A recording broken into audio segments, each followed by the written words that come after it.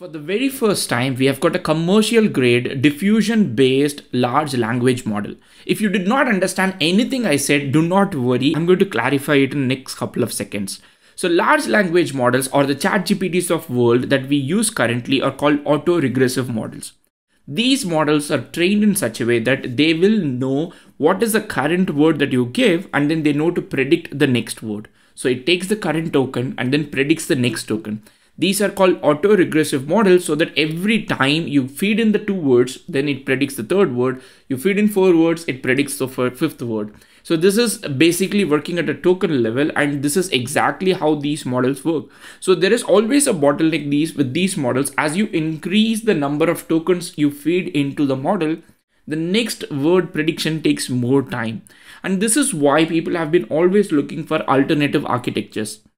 Whether it is to find alternative architectures to transformers itself, or to find alternative ways how they can speed up things. And that is where things like speculative decoding came into picture.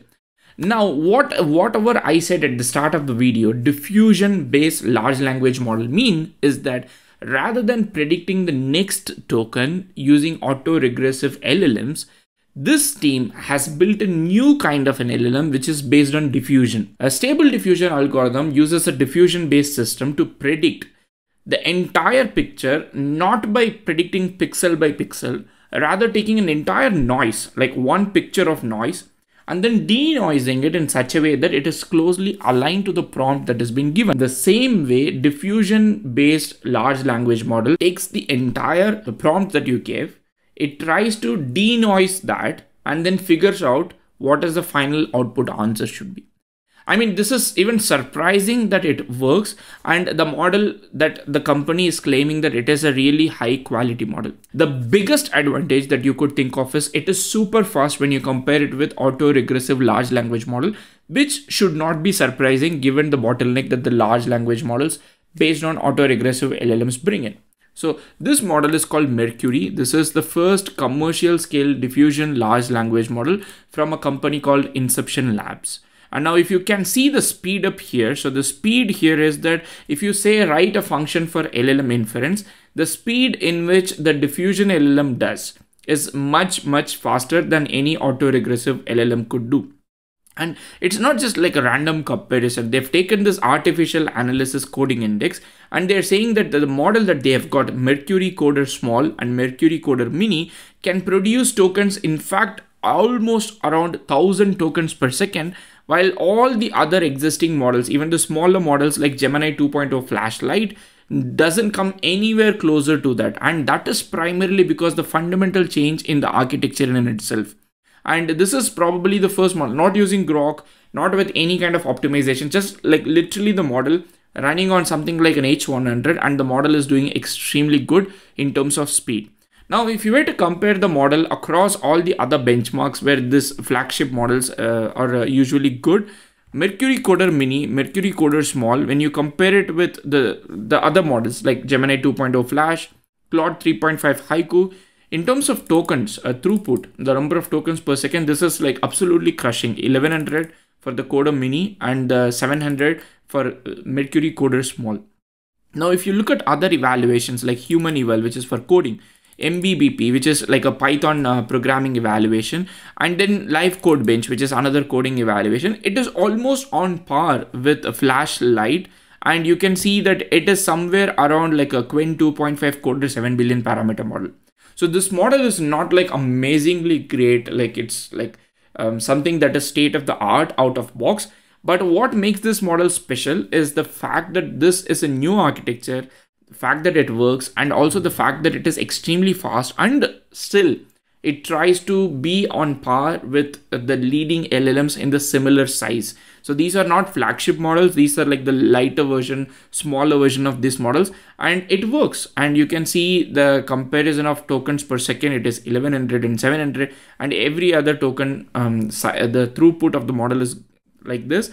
And they've also deployed the model. It's not like a theory. It's not a paper. You can just directly go ahead and then use it. I can go ahead and then simply say something like create a Pong game. And then once you send this thing, you can see that the model is trying to predict. Unlike auto-regressive model, it is not trying to predict every single token. Rather, it is going to generate everything. denoising it, and then it is making it work. And then you can see that it is designed whatever it is. I know that you can say that this is going to be cherry picked examples. Even though it is cherry picked examples, you can very well see that this is something that actually works. If you want to see the diffusion effect, you can see how the denoising happens. So I can go here and then say that, okay, create a simple HTML, CSS, JavaScript single page file where I can show summer, winter, rainy, snowy weather card for Bangalore. I mean, ideally it doesn't snow in Bangalore. So you can see here, the moment you see this, as you can see here, it is trying to predict everything. It is denoising it. You can see the letters coming across you like a matrix style with the different letters coming together with the final correct letter. I mean, it's so cool to see it, and you can see that it is kind of did a decent job. Nothing closer to what we have seen with Claude 3.7, Sonnet, or any flagship model, but still it is producing coherent text. I mean, imagine the start of the Stable Diffusion. That was a totally different era, and the kind of quality that we have today is totally different. So having a new architecture itself, makes me quite excited that this works. And if you are wondering, the model is not open source, the lab is keeping it secret. Once again, the Chinese is here to save you. Research lab from China released large language diffusion models, and in fact they proved that this actually works. And I might probably cover this paper separately, but they have also released the model in MIT license, which is an 8 billion instruct model. And you can go ahead and then chat with the model and then see how the denoising works. So I'm going to go here and then ask a simple question. Write a joke on Elon Musk. Simply send it. And you can see here to the right hand side of yourself that once this is gone, it will start denoising it. So let's see how it is going to denoise.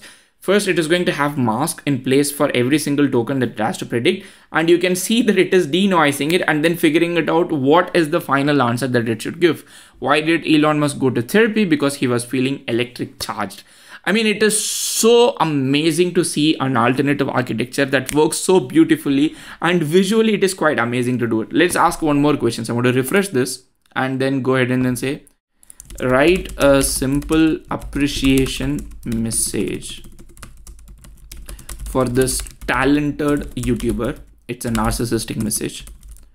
One little coder who is spending all night making AI videos educating humans so that AI will wipe us off without pain. I don't know, just something funny. I've just sent this. You can see that it is denoising it. You can see visually how it is denoising it. So cute. Hey, one little coder, thank you for all nighter. Okay, so this is all nighter to create insightful AI videos. Your dedication to educating humans about AI is truly inspiring. It's I think it's individual token. It's great to see someone like you taking time to share knowledge and help us understand the potential of AI. Keep up the great work. Okay, so these are the two models that are completely new architecture. One is closed. Absolutely, it's a research lab. They don't want to open source it. Quite understandable. And I don't know if they've got any plans to do it. You can see it's extremely fast when you compare it with Claude, ChatGPT, and Mercury is like ridiculously fast. But again, it's not a very fair comparison because it's a different architecture. We have to see if big research labs would jump onto this particular train, but hugely appreciating whatever the demo that the Chinese lab has given. And also, we have got the paper about how they went about building a diffusion based model. And I'm a big fan of diffusion based models because we can see the kind of development and the scale, the kind of compute, how much ever we can cramp, all these things we have seen with the Stable Diffusion family of models. So if we can see the same thing for large language models, it is going to be a pretty amazing future. Let me know what you feel about this new architecture. If you have seen this video until now, smash the like button, subscribe to the channel, see another video. Happy prompting.